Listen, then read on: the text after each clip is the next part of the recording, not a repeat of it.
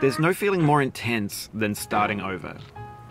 If you deleted your homework the day before it was due, as I have, or if you left your wallet at home and you have to go back after spending an hour in the commute.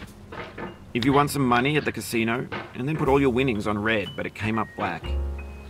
If you got your best shirt dry cleaned before a wedding and then immediately dropped food on it.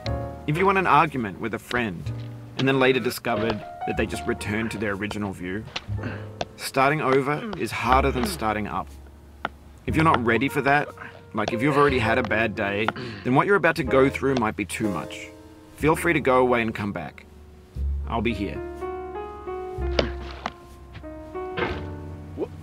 Alright, thanks for coming with me on this trip. I'll understand if you have to take a break at any point. Just find a safe place to stop and quit the game. Don't worry, I'll save your progress, always, even your mistakes. This game is a homage to a free game that came out in 2002, titled Sexy Hiking. The author of that game was Jazuo, a mysterious Czech designer who was known at the time as the father of B games. And B games are rough assemblages of found objects. Designers slap them together very quickly and freely, and they're often too rough and unfriendly to gain much of a following. They're built more for the joy of building them than as polished products.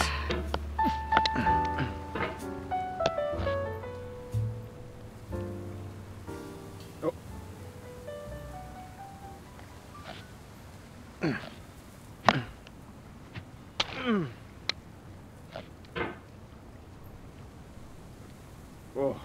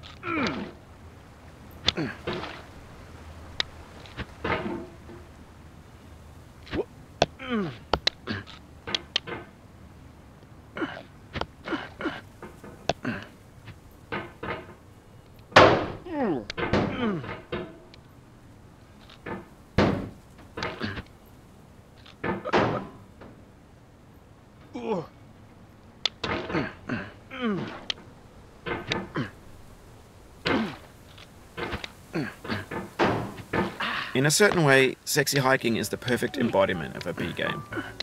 It's built almost entirely out of found and recycled parts, and it's one of the most unusual and unfriendly games of its time. In it, your task is simply to drag yourself up a mountain with a hammer.